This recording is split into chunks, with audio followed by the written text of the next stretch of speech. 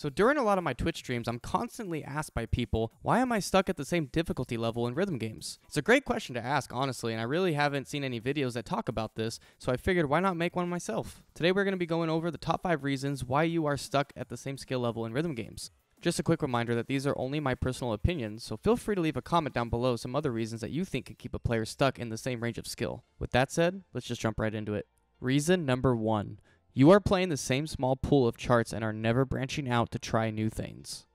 I wanted to start this list off with arguably one of the most common problems I have personally seen throughout the years of being involved in rhythm games. As I said before, many players have personally asked me what they can do to up their skill in these games, and the solution is not what most players expect to hear. Playing the same step charts over and over again will only get you so far in the game. You need to start selecting different songs and different charts. If you don't, you will never grow as a player. I can promise you that if you play every chart in any rhythm game that is within your skill level, you will naturally be better by the time you are done playing them all. Reason number 2. You are building bad muscle memory and not learning from your mistakes. Next up is a problem many players in rhythm games actually don't realize is hurting them more than it helps them, and that is playing the same chart multiple times in a row. Now I can admit that I'm very guilty of grinding out songs myself, but this is only an issue if you are building incorrect muscle memory while doing so. Whether you are grinding out a song to achieve a personal best or attempting to beat a world record, any player can make mistakes over and over again.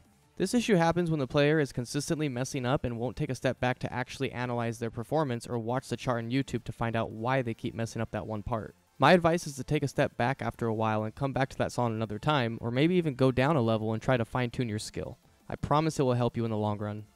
Number 3. You are not watching charts on YouTube. I just mentioned in the last one that watching charts on YouTube is a good way to figure out why you make mistakes, but it is also very crucial to do this because it gives you something very powerful: knowledge. Knowing what to expect in charts is very important, and it will allow you to prepare for certain sections in charts that can be difficult or tricky. Search up certain charts and throw the videos into your own YouTube playlist and watch them whenever you have downtime. I personally watch charts when I am taking the day off for rhythm games, so that even on my off days, I'm still putting in work. Number 4. You are not going into your sessions with a goal in mind. This is kind of another one that a lot of rhythm game players don't really think about, but it is very important that you have a plan when you are having a serious rhythm game session. What is your goal for the day? Are you trying to full combo something? Get a new clear? How about getting a pass on the next difficulty level up? Whatever your goal is, go into your session knowing what it is that you want to do. Warm up properly for it and get started once you feel physically and mentally ready. If you just aren't able to reach that goal that you had, take a breather and play lower end stuff for fun. You are only human, you will make mistakes and have off days, and that's okay. Number 5. You are more focused on impressing the crowd around you at the arcade and you are not trying to push yourself. Last on the list is the one that some people may take the wrong way, so I need to be upfront with you all about this. I am not referring to players that are just having fun with the game. I'm talking about the same people that claim they want to get better or become competitive in any rhythm game, but they are too busy showing off in front of a crowd at the arcade by playing songs that they know very well and are very comfortable with. It's okay to have fun and enjoy yourself, but don't ask players for help on how to get better, then constantly pull this shit almost every time foot traffic picks up at your local arcade. That's all for today. If you liked the video, be sure to leave a like and subscribe.